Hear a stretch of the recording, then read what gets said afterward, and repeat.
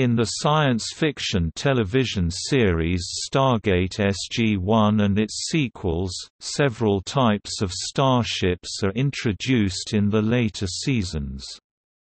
In the series, they are the product of several years' worth of research into alien technologies discovered on off-world missions to other planets visited via the Stargate. The Stargate is an alien device discovered on Earth that allows near-instantaneous travel to other planets via a controlled wormhole across a network of similar gates. The Stargate was created by an extinct race called the Ancients, but are in use by aliens, some of which use both Stargate and starship travel. Some of these alien races are hostile to Earth and bent on galaxy-wide domination, so Earth starships are built by the U.S. military through billions of dollars in secret funding to respond to the threat. After several prototype models, including some failures, Earth begins constructing its own space-capable fighters and larger, mothership-style vessels. The primary source of inspiration for the early models is scavenged go-out technology, which is later replaced with entirely Earth-made components as they gain the expertise to fabricate the materials. The plans for these vessels are shared with the Russians as part of the deal to use the Stargate. The first successful ship fielded by Earth is the F-302, a small, two-man craft somewhat similar to a traditional human fighter aircraft, but capable of spaceflight and interstellar travel.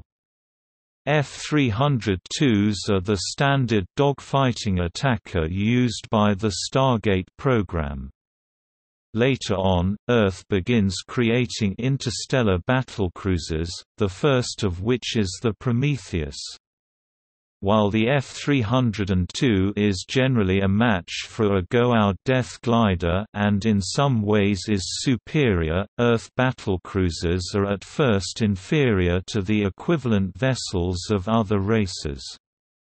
In the SG-1 finale, Unending, the Asgard provide Earth with technology that closes this gap, making Earth ships some of the most powerful vessels in the series.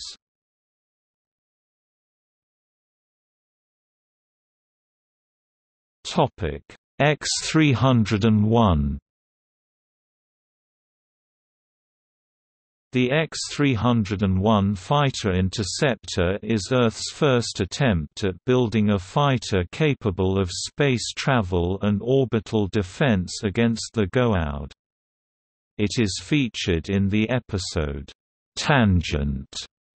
The X-301 is constructed in Area 51 from a combination of Earth components and parts salvaged from two Goa'uld death gliders from the Apophis motherships. The X-301 is equipped with a Goa'uld inertial propulsion system capable of nullifying any G-force on pilot, stealth technology that hides it from radar, and two Nakada-enhanced AIM-120 AMRAAM air-to-air missiles. It was mentioned that they would be effective against the Goa'uld motherships if armed with shield modulators, however, no missiles fired by Earth ships were ever seen to penetrate through Goa'uld shields, so they may never have had that form of technology working, and it was only mentioned in reference to the X-301, not the 302. The first test flight is conducted by Jack O'Neill and Teal'c, with the call sign, Digger 1. The test almost proves fatal when an undiscovered booby trap planted by Apophis activates and launches the ship towards open space and towards Chulak, the homeworld of Apophis. O'Neill and Teal'c are rescued just before their life support runs out by Jacob Carter in a Goa'uld cargo ship.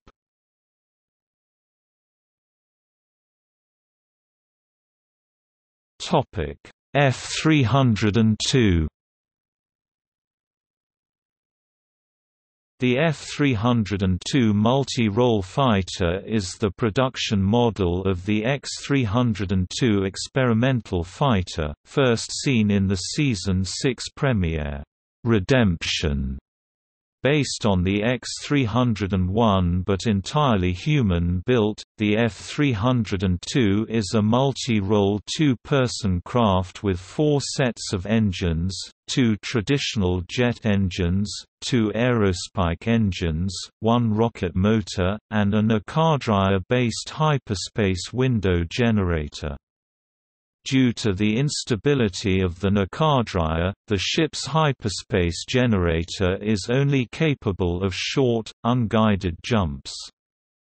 The craft is fitted with an inertial damping system that allows it to achieve orbit, although they are only 90% effective when pulling negative Gs.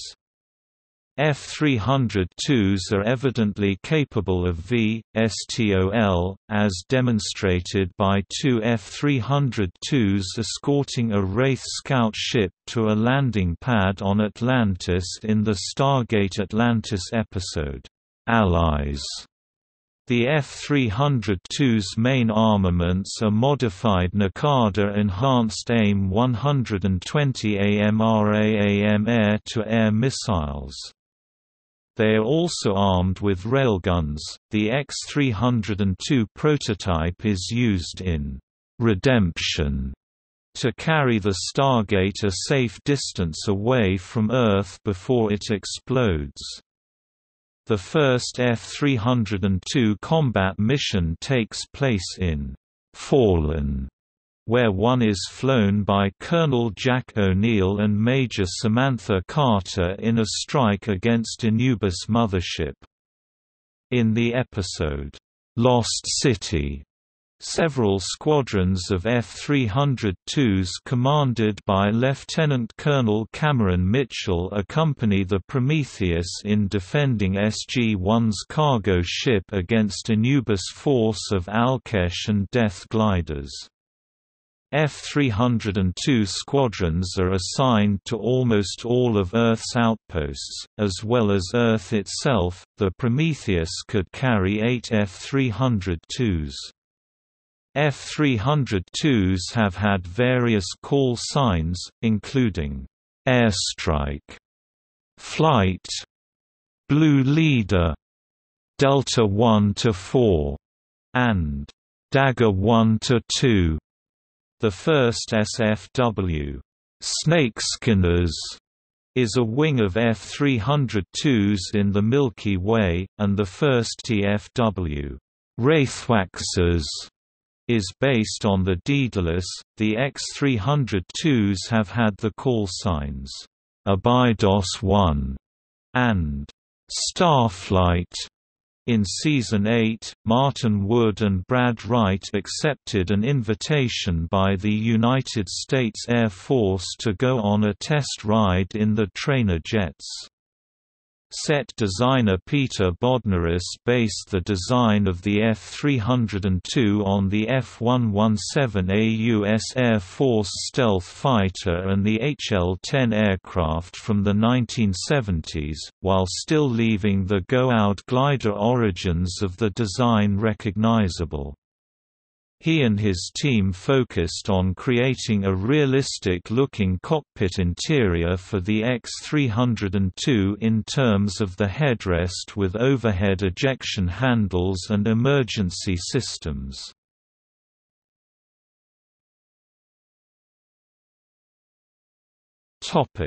Prometheus. Prometheus, also known as the BC-303 or the X-303 early in development, is Earth's first capital starship, introduced in the Season 6 episode, Prometheus. The original concept for the look of the Prometheus in Season 6 was an aircraft carrier. The producers wanted to build something that was exactly the opposite of go-out ships, which, according to Paul Mully, are basically big empty rooms with nowhere to sit, no screens and no buttons to press. Andy Mikita thought the Prometheus was a fun set to shoot in because, "There's lots of layers and textures and flashing lights." Much of the inspiration for the X-303's interior came from contemporary American aircraft carriers. Bridget McGuire developed the initial concept based on pictures. Peter Bodnaris developed the blueprints of the X-303 that were shown in Nightwalkers, before the X-303 made its first appearance in Prometheus. Art director James Robbins developed the interior schematics and interior workings, while Bodnaris developed the actual set interiors including the bridge, corridors, engine room and airlock, a hybrid of human and alien technologies. The Prometheus is the product of 2 years and several $1 billion worth of development by the United States Air Force.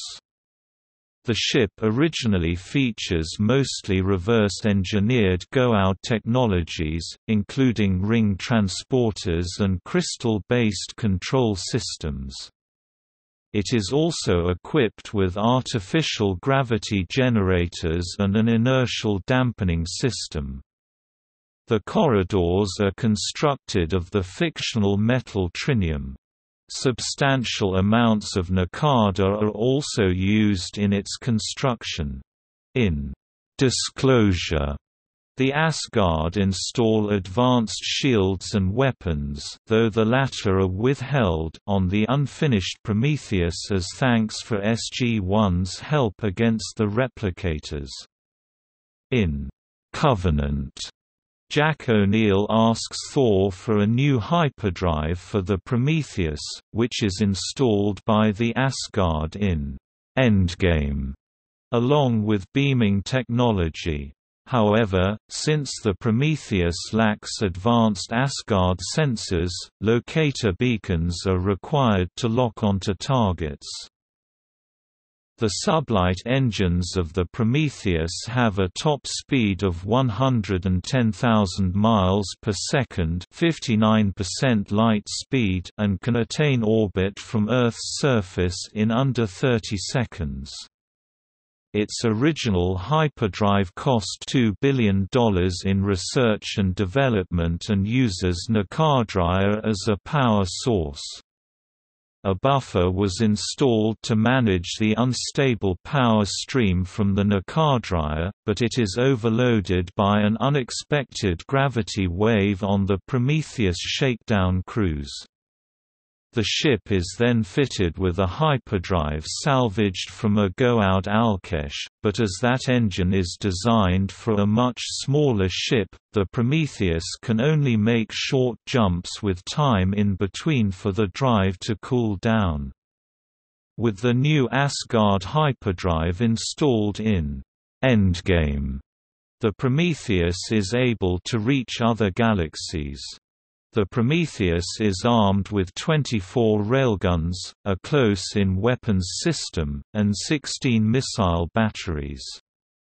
It carries 8 F-302s for fighter support. In its first appearance, the incomplete Prometheus is hijacked by rogue NID agents and subsequently called upon by the Asgard for a mission against the replicators.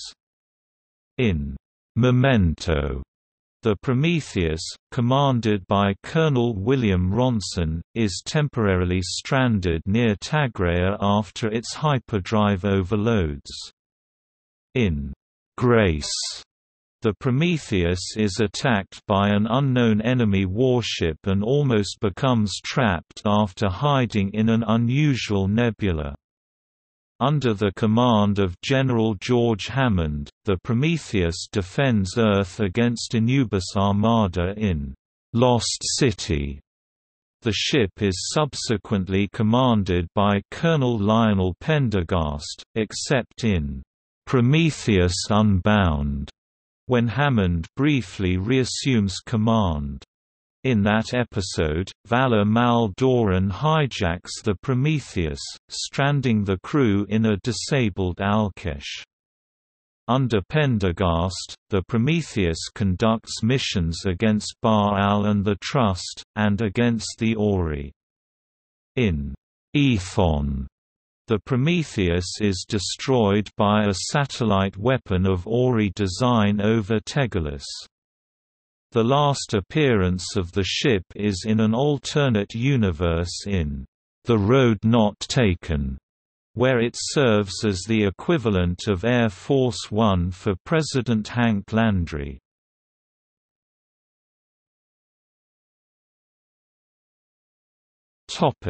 Daedalus class. The Daedalus-class battlecruiser, also called a deep space carrier and a 304, is the second generation of Earth battlecruiser, designed to fully integrate the various alien technologies that were «tacked on» to the Prometheus over its life. The first ship of this class, the Daedalus, appears in the Stargate Atlantis episode, The Siege, Part 3. The construction of Daedalus-class ships is a top priority for the United States. In the Stargate SG-1 episode, The Ties That Bind, the Senate Appropriations Committee diverts 70% of the SGC's funding to 304 construction. The bridge of the Daedalus class is at the rear of the ship along the top of the hull. There are 2 hangar bays, each with room to accommodate 8 F-302s. The hangars have force shields to prevent decompression when the doors are open. The Daedalus class contains technology reverse engineered from the Goa'uld, such as ring transporters. It also has beaming technology, shields, and intergalactic hyperdrives provided by the Asgard. The hyperdrive of the Daedalus class allows it to cross the 3 million light-years between Earth and Atlantis in 18 days. If powered by a ZPM, it can cover the same distance in 4 days. The ship carries Mark III and Mark VIII tactical nuclear warheads and 32 railguns. The Daedalus and the Apollo have only been depicted to launch missiles dorsally, while the Odyssey is shown with ventral emplacements in family ties. In The Siege, Part 3, Hermione overrides the safeguards on the Daedalus beaming technology, allowing it to be used as a weapons delivery system. In Unending, the Asgard, about to become extinct, install their most powerful technologies on the Odyssey. Chief among these enhancements are powerful plasma beam weapons, stronger shields, and an advanced self-powered computer core. The other 304s are eventually equipped with these technologies. A computer core was installed on Daedalus and the Phoenix on the bridge, and possibly the other 304s, as well. With these enhancements, the Daedalus class is shown to be a match for ancient, Wraith and Ori warships.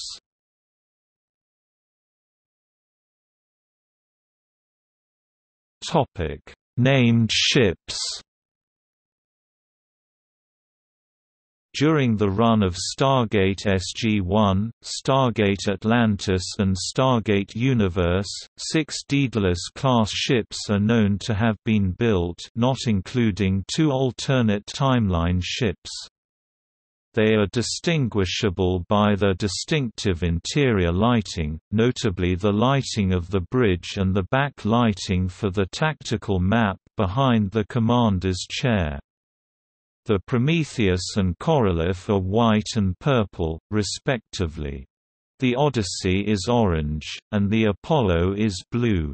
While the Daedalus is green, its counterpart from the Daedalus Variations has a distinctive orange map, a deliberate ploy according to Alan McCullough.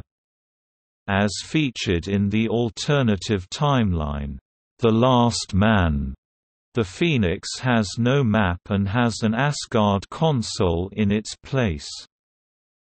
USS Daedalus. The USS Daedalus is introduced in the Stargate Atlantis Season 2 premiere, The Siege, Part 3. It is commanded by Colonel Stephen Caldwell and initially carries an Asgard engineer, Hermione. The Daedalus arrives at Atlantis carrying a ZPM recovered in Mobius and helps to fend off a Wraith attack.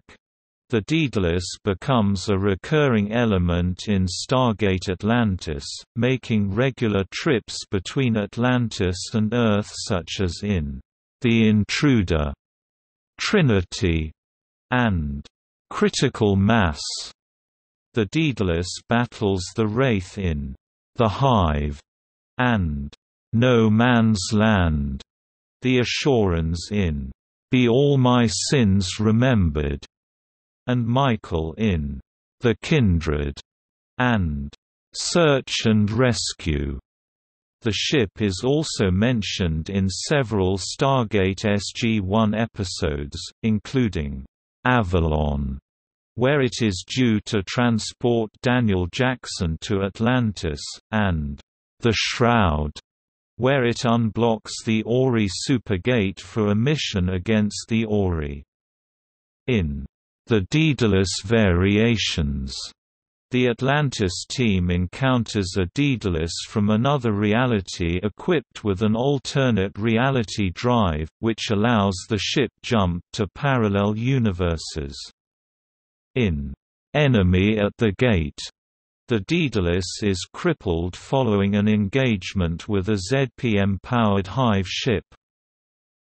USS Odyssey. The USS Odyssey, registry PB3865, first appears in the Stargate SG-1 Season 9 episode, Off the Grid, having been rushed into service to rescue the SG-1 team from the Lucian Alliance.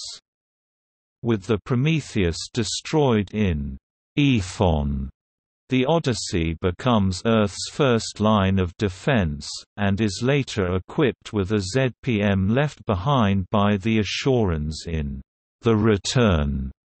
The Odyssey survives the battle against the Ori in Camelot, and supports SG-1 in several episodes including Counter-Strike, The Scourge, and Dominion. In The Pegasus Project, the Odyssey conducts a mission in the Pegasus Galaxy to seal the Ori Supergate between the Ori Galaxy and the Milky Way Galaxy. In Company of Thieves, the Odyssey is briefly taken over by the Lucian Alliance, which results in the death of its first commander, Colonel Paul Emerson. Emerson is succeeded by Colonel Davidson. In The Shroud, Daniel Jackson, with Merlin's knowledge, modifies the Odyssey with the ability to cloak and uses it as part of his plan to deliver the Sangreal to the Ori Galaxy. The Odyssey travels to the Asgard homeworld Arilla in Unending, where it is upgraded with the latest Asgard technologies. In Stargate, the Ark of Truth, the Odyssey is temporarily commanded by Lieutenant Colonel Cameron Mitchell on a mission to find the Ark of Truth in the Ori Galaxy. during the attempted Wraith assault on Earth in the Atlantis series finale, "Enemy at the Gate."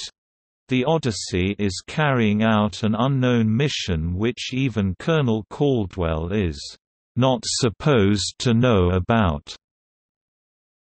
RFS Korolev. The RFS Korolev, named after the Soviet space engineer Sergei Korolev, is given to Russia by the United States in the Stargate SG-1 Season 9 episode, "Crusade", in return for allowing Stargate Command to continue using the Russian Stargate.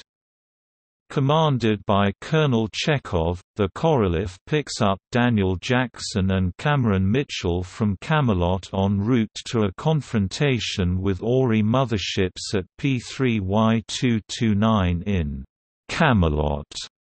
The Korolev is destroyed in the ensuing battle. The Odyssey is able to beam only 6 crew members aboard, while Jackson escapes using a ring transporter and Mitchell in an F-302. USS Apollo. The USS Apollo, commanded by Colonel iDaedalus and assigned to the 2nd Tactical Wing, first appears in the Stargate Atlantis Season 3 finale, "First Strike". Its mission is to destroy the warships under construction on the Ashoran homeworld, using the Horizon weapons platform. In "Adrift" and "Lifeline", the Apollo searches for Atlantis after the city fails to arrive at its new planet, and rescues John Shepard's team from the Ashorans. In "Be All My Sins Remembered", the Apollo and the Daedalus engage the Ashoran fleet and participate in the plan to eliminate the replicators once and for all. In "Outcast", the Apollo assists in the hunt for a rogue human form replicator on Earth. In Stargate, the Ark of Truth, which takes place before Season 4 of Atlantis, the Apollo monitors the approach of an Ori fleet. In "Enemy at the Gate", following an engagement with an Earth-bound ZPM-powered Hive ship, the Apollo is heavily damaged and left crippled with no functional hyperdrive. USS George Hammond, formerly the Phoenix first appears in the alternate future of the Stargate Atlantis Season 4 episode, "The Last Man", where it is given to Colonel Samantha Carter to battle the forces of the Wraith Michael.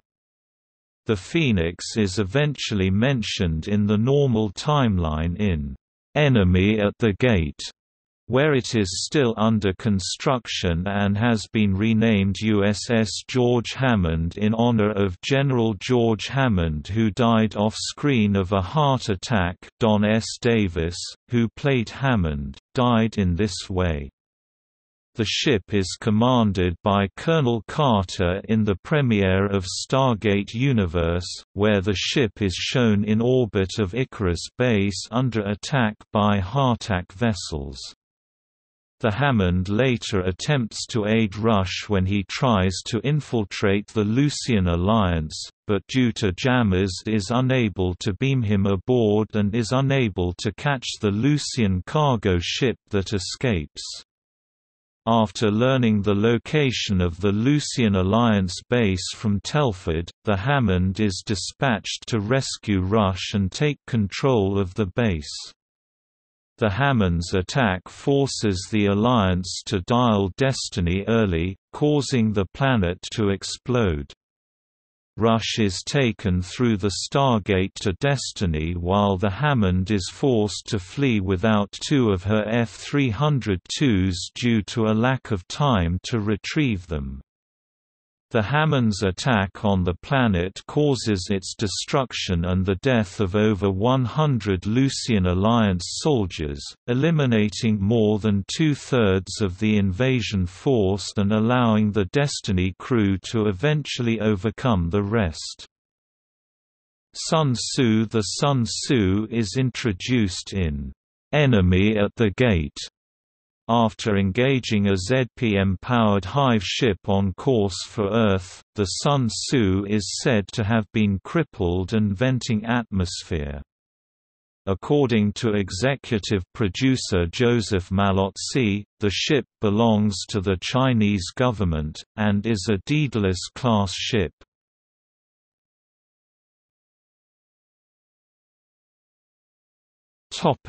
See also: List of starships in Stargate.